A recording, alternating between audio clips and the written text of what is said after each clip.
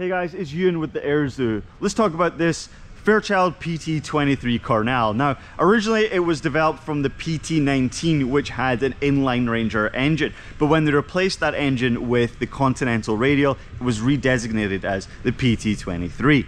It had a wider landing gear, and that helped stop ground looping that was found in its contemporaries, such as the Bowen Stearman Cadet and the N3N.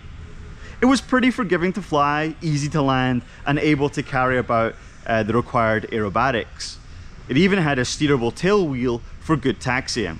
Over 1,000 PT-23s were made, and they were delivered across the country by the WASPs. And this particular one was restored over 10 years by volunteers at the Air Zoo, and they did an absolutely fantastic job of this one. Really cool, a really cool aircraft. Come check it out on your next visit.